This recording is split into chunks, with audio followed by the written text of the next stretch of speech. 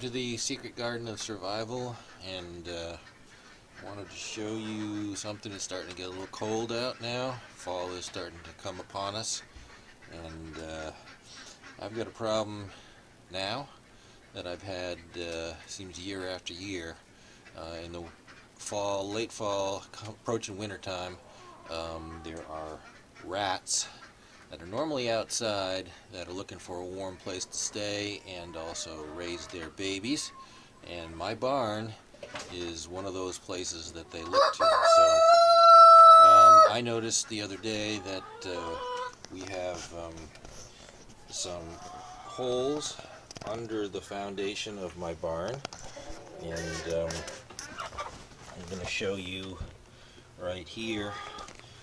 There's a hole that they dug right underneath there, and so that is a telltale sign right there that they've made themselves a way to get in. And there's also another hole over here, so they have a second means of exit or entry.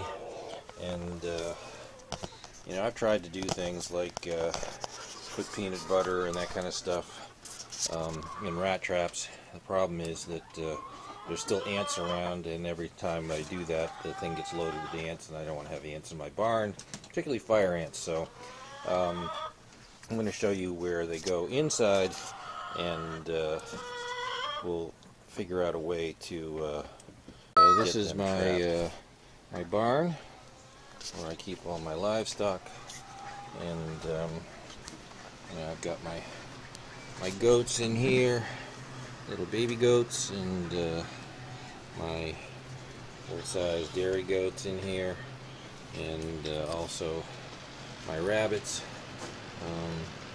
And I learned a long time ago that you want to keep your food in metal trash cans. It keeps rats and mice out of the food, and they will sit in there and sit in bags of food, and not only will they eat it, but they'll also pee on it and crap in it. So your animals aren't going to want to eat that afterwards. You don't want your animals to eat it. So anyway, behind this wall, or under this wall, if I move this, you can see, maybe I'll have to add a little bit of light here, but let me put my flashlight there. But you can see that little rat hole right there behind these trash cans, and that's my sink right there. So what I'm going to do is I'm going to see if I can hold this light and video at the same time. But I'm going to take essentially a container there, put it against the leg, and also take something else like this old refurbished or this reclaimed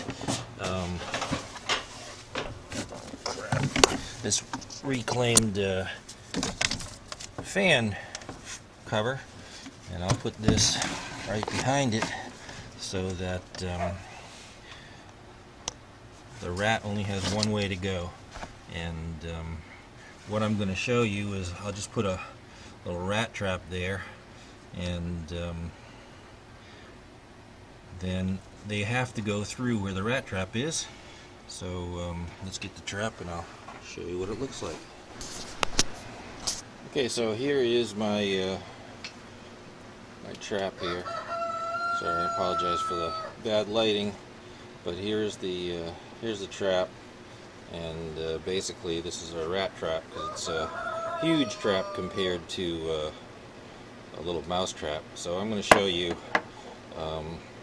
essentially what this thing can do. Is what the mouse is going to do is he's going to step on that, and his little head will get caught in there. So we'll set it, and as they say, set it and forget it, and we'll see what happens.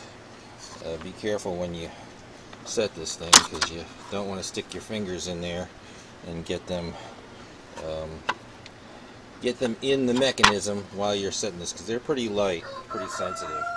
So let's go in behind this metal trash can again, and we will set this trap right there. Set the trap right there in front of the hole. Essentially, that rat has no place to go but through the trap. And as soon as he puts his head and front feet through that, we will have a rat in the trap without any bait whatsoever. So, came in the next day and look what we got. Big rat right there in the trap as he was climbing through, and there's one down, probably another one to go. So I'll reset this and we'll see if we can catch the other one, because they usually come in pairs. Okay, so I reset the trap next to those barrels last night because I'm hoping to catch the male, because I got the female yesterday, the rat.